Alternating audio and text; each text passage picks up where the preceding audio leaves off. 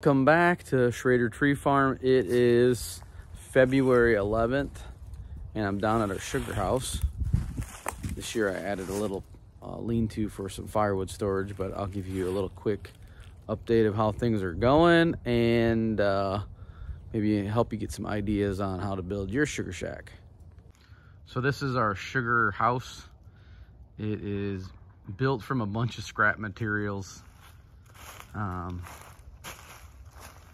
I'll show you inside. It was some framing material we used when we built some concrete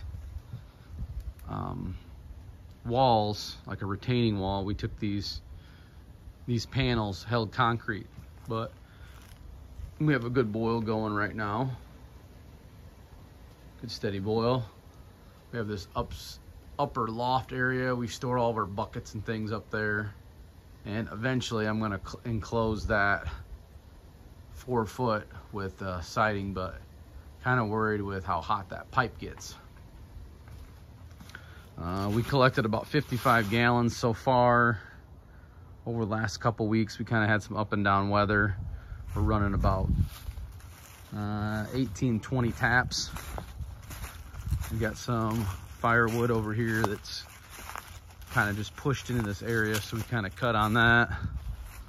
Put this little lean-to on this year. We kind of got a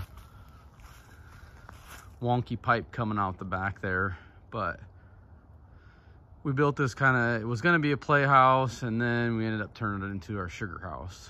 So we got a bunch of mismatched roofing and whatever we could find. All this siding is scrap from another job we did a couple years ago. I pulled it off a house, and you can see kind of where I stopped because I probably ran out of time last season or something happened. But we've been running some oak wood this year. My dad split some and had it in a stack, so we've been running that. You can kind of see down in our little woods here some of our buckets and bags. I've gone to the bags. I think they're a little bit easier for self-collecting. Buckets, when you get rain, you get a lot of water in them.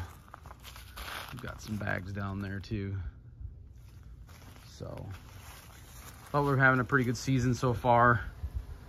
And this is our first real full day of boiling. So if you have any questions, let me know. And I'll see if I can answer them. This is our filing cabinet boiler system. It has this wood stove door on it. So then we have a grate from an old fireplace in there that kind of holds it up, the wood.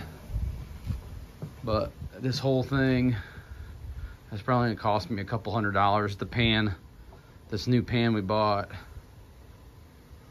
last year, I think, was about the most expensive thing. It was a couple $100 just for that pan. So, hey, hopefully you're having a good syrup season, and I'll keep you updated.